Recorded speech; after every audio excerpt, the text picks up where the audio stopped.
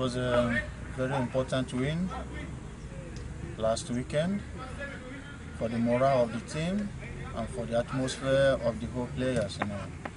At least for now, we have a little confidence to go into the next match. It will not be an easy match. We play home, and everybody expects us to win at home.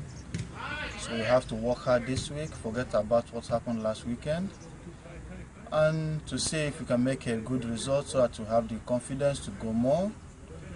And I hope if we continue like this, maybe before the ending of the year, we end in the first 6 in the table. And okay, I'm confident about the goal I gave. I feel happy about that, and I hope to get more of that. But we shall see.